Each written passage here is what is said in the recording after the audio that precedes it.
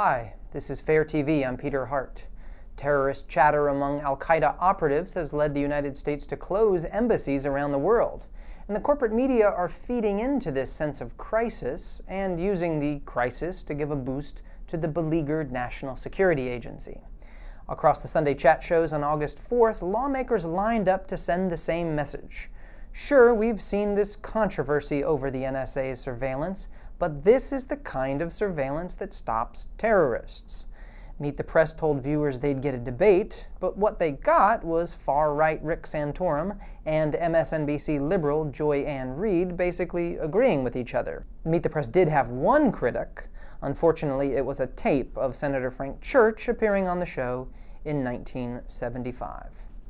But let's say all of this is real and the threat is what they say it is. Can anyone be sure that NSA snooping led the government to uncover this supposed plot? Well, one report from the Associated Press says maybe not. Quote, an intelligence official said the controversial NSA programs that gather data on American phone calls or track internet communications with suspected terrorists played no part in detecting the initial tip. Nonetheless, the main lesson of all this is to keep worrying. Here's CBS. Now, it's important to remember there is no expiration date for this terror scare. Frankly, unless operatives are captured or analysts turn up some kind of evidence that al-Qaeda is changing its mind, the threat, Nora, will be open-ended. In related news, NSA whistleblower Edward Snowden's temporary asylum in Russia has prompted outrage and generated headlines about Russia's outrageous defiance of the United States. The Washington Post reported that Russia had opened a fresh wound with the United States. On CBS's Face the Nation, Russia's move was considered some kind of weird taunt. This is almost like it's kind of following a kind of a high school scenario here, and here you have Putin sort of taking on the role of Hugo Chavez. I mean, nobody thought Venezuela posed any kind of threat to the United States, but Chavez apparently thought he could, really make his place in the world by poking his finger in the eye of the giant.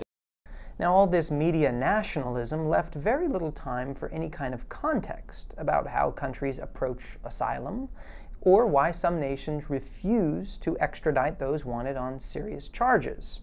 And very little time was spent on cases where the U.S. has protected suspected criminals, even mass murderers.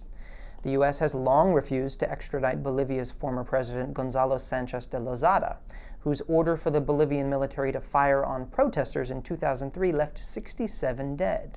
And for years, the U.S. refused to extradite anti-Castro terrorist Luis Posada Carriles, who blew up a civilian Cuban airliner in 1976, killing 73 people. The worst allegations that pundits have leveled at Edward Snowden are that his leaks could endanger Americans, allegations for which there is still no evidence. We'd be having a more interesting and honest discussion about Snowden's asylum if journalists could see this story from a different perspective. And finally, Anthony Weiner is running well behind the other contenders in the New York mayoral primary. But, as you've probably heard, Weiner's involved in yet another lewd scandal. And that means national journalists are covering his campaign, and all the while wondering why they're doing so. Take ABC's This Week, which devoted an unusual amount of time to the Weiner scandal on August 4th, and they seem to wonder why they were doing it at all. It kicked off with host Martha Raddatz. George Will, I'm going to start with you on Anthony Weiner.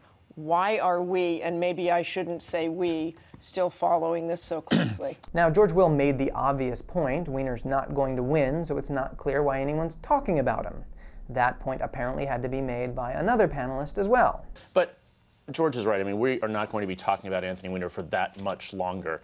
So we won't be talking about him for much longer, except for today. Raddatz kept at it, wondering what to make of Weiner's wife.